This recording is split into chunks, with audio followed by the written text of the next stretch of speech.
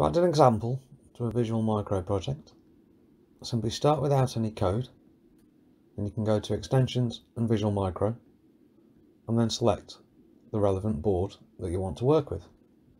This helps filter the examples down to the specific board. Now we can go to the vMicro Explorer, and if we go to the Examples tab,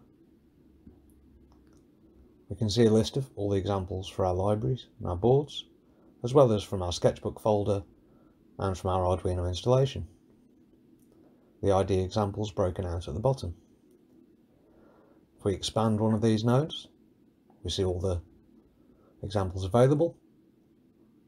If we drill down to a specific one, we can see the code files within that example. If we click on the code file itself, it will just open that code file from its source.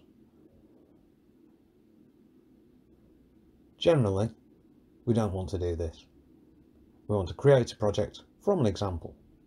So if we click on the example name itself, we get some options to either open this as a new project or open the existing version.